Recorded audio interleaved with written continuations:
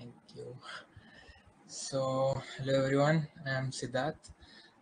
In these past few months, I had this opportunity to work on a project called Embed.Chat.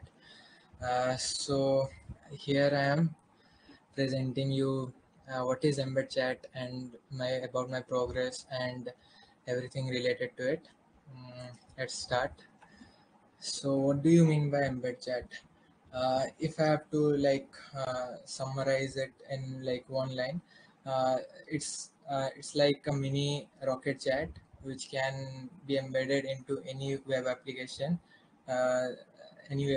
that's like possible. As you can see on the right side, here is the code. It's only a React component, and with this few lines of code you can like integrate rocket chat directly into your web application.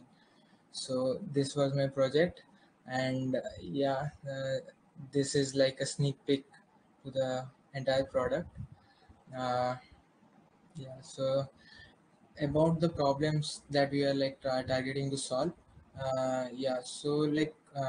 We have for integration of rocket chat into any application right now, we have iframe we have the iframe solution, which is good, but not that efficient, I would say, because from time to time we experience UI leaks, and it becomes too heavy for any other user application to host the entire rocket chat and make the fetch requests. So we targeted to solve all those problems by introducing integration of rocket chat into any web application. No more iframe UI leaks, no more heavy fetch requests, and it will provide you with a custom inaptitude solution which is very customizable and lightweight to set up. Plus you can integrate it within a few minutes, and you can start improving your user engagement around your application instantly. Also, the thing was, it's uh, tightly coupled with the rocket chat instance that you host, so it will like persist the entire chat that you like chat. So it's different from live chat and other options there. It will like store every single chat that the users has chats about. The motto that we went about was embed cell will ensure organization that they use their valuable time building their product and leave rocket chat with the stress to provide them with a powerful chatting solution. So let me start. So hello everyone. Again, hello. I'm Sidharth. I've been a contributor to Rocket.Chat and some of its projects, and I've been here since 11 months now. And my mentor, who unfortunately is not present right now in this call, is Rohan Lekwani, who has been a Rocketeer for over 2 years now, and previous G-Soccer, and also ex-software engineer at Gojek. He is an amazing mentor. He has guided me through these few months, and also he gives me this incredible ideas when I get stuck around some parts. So about the component. So in the entire embed chat component comprises of three things. It uses Rocket.Chat JS SDK for real-time chat functionality, Fuselage for the UI, and Rocket.Chat API to make API calls. I have documented every part of embed chat in the wiki, and about the use cases and action. Let's see embed chat in action. So whether it's an online store or whether it be a classroom or virtual conference or games, etc., you can integrate embed chat in any application, and can uh, start to increase the user engagement by a lot.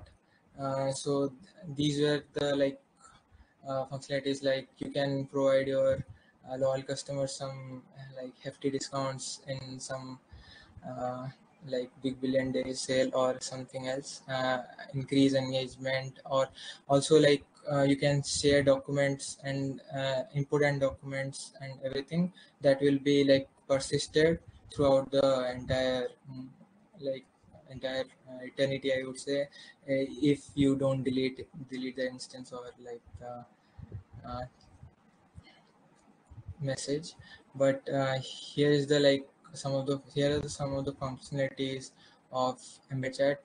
So this entire thing is the component, and you can like start messaging in real time mode, and also whatever you like chat in the embed chat is like directly maps to the Rocket.Chat instance that you had hosted. So it's like very tightly coupled with the RC instance. And for the next part, yeah. Okay, so in the previous this slide, we can see that we opted for single sign-on authentication, Google single sign-on authentication. The reasoning behind that was, let's say a user comes to tech.co site or any blog site, and he doesn't want to get redirected or like go somewhere else to like join Rocket.Chat, register, or like go through two three step process and like start engaging in the app itself. So with that single click, if the user is present in the instance well enough, we will like directly use that user for chat. Or if the user is not present, it will like create the user in the RC instance and use it for chat.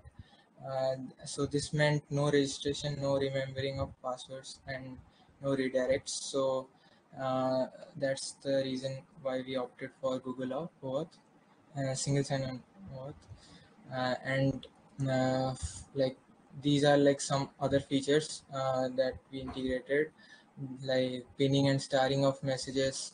So if the user has the permission to like pin a message here, he or she can directly pin the message, and every user can star a message. And it has a different UI for to show all the pin and star messages. And as we had like our Danis Mirza talking about how reactions are really useful and really reflective of what the user's mood are. We integrated this emoji picker, and we can now like directly react to messages using embed chat. And also uh, it it like it directly maps to the RC instance that uh, like you host the application on. And also with the counting part and all this UI, it's using the fuselage for it. And also it's a React component. So there were questions like, was it just for React framework only?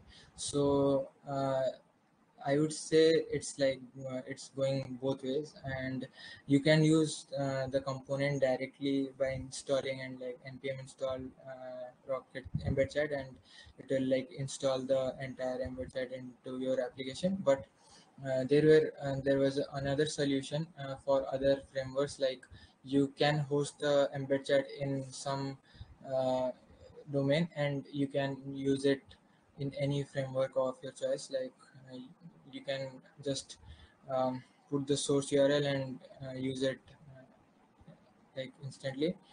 Yeah, so some of the challenges that I faced while creating this app were, um, Google SSO authentication was a big challenge, because I had to create the Google pop-up and learn about how the Google API works, and about access token, ID token, and all of all of those stuff, and like integrated with Rocket.Chat.